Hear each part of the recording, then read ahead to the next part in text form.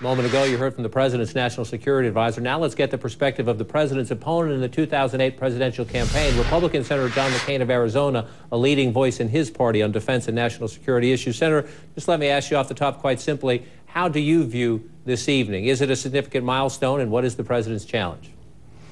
Well, I think it is a milestone, and I think the president pointed out today when he spoke to our troops, I believe it was Fort Bliss, that there's still a lot of work to be done, and it's not over, but it is significant that we have succeeded. And so I agree with General Jones's remarks, who just preceded me, that we should give, and I appreciate the fact that the president's giving such great credit to the men and women who are serving. Congressman Keith Ellison, a liberal Democrat, was on the program earlier, and he made crystal clear that he doesn't buy what the president is going to tell the American people tonight about Afghanistan, and that he has a number of questions, and he believes Afghanistan, in his view, I'm paraphrasing his words, is much like Iraq, and it's gone on too long, and it's time to go. Will Republicans stand by the president, the Democratic president, when it comes to the Afghanistan policy, or we're in a political season, will we see more partisanship?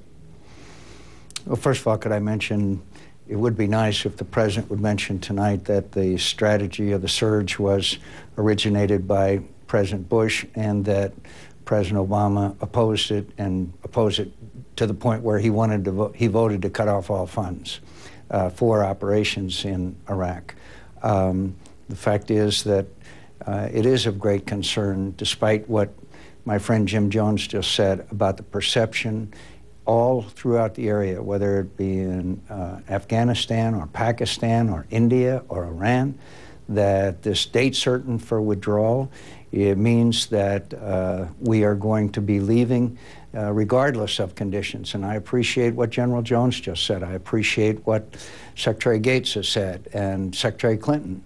But the fact is, the perception is out there that we are beginning to leave no matter what, the beginning of next year, and the president has to say that. The president has to say that it's condition-based and conditions-based only, and that message is not getting through. In fact, that's why you see Karzai saying some of the things he's saying. Pakistanis are making certain adjustments. The Taliban are telling. I was down outside Kandahar, a police chief said, yeah, the Taliban are telling us that you're leaving, you Americans are leaving the middle of next year, and we're going to cut off your heads. Well, my colleague Wolf Blitzer raised some of your concerns earlier with General Jones' deputy, Dennis McDonough. I want you to listen to how Dennis McDonough responded. Well, we've had a debate on and off over the last couple of years with Senator McCain. Obviously, a couple of years ago, he was saying that the central front in the war on terrorism was in Iraq. That's obviously proven to be wrong. Would you like to respond a little back and forth there?